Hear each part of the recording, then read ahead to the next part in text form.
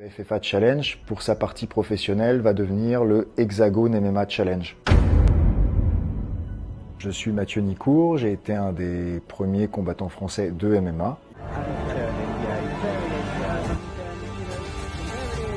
J'ai aussi créé la Free Fight Academy, qui doit être un des premiers, voire le premier club de MMA à avoir été créé en France et entraîné de nombreux combattants français. Je dirige toujours cette Free Fight Academy, je suis également le promoteur du FFA Challenge.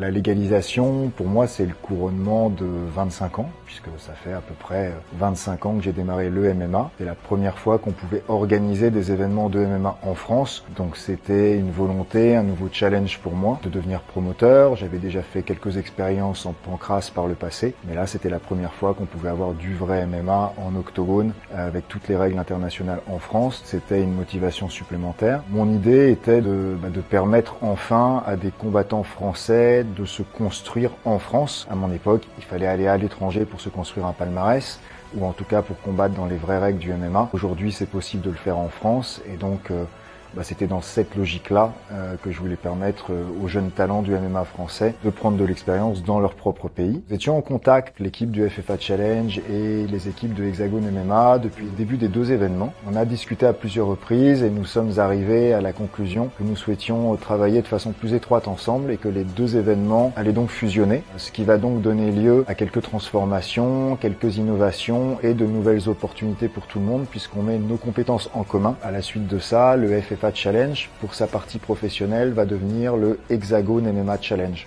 Notre idée, c'est d'avoir deux entités au sein de HEXAGONE MMA. Le HEXAGONE MMA Challenge qui permet de révéler les nouveaux talents français, qui leur permet de se construire une expérience en professionnel pour pouvoir ensuite accéder, signer un contrat avec l'organisation majeure HEXAGONE MMA.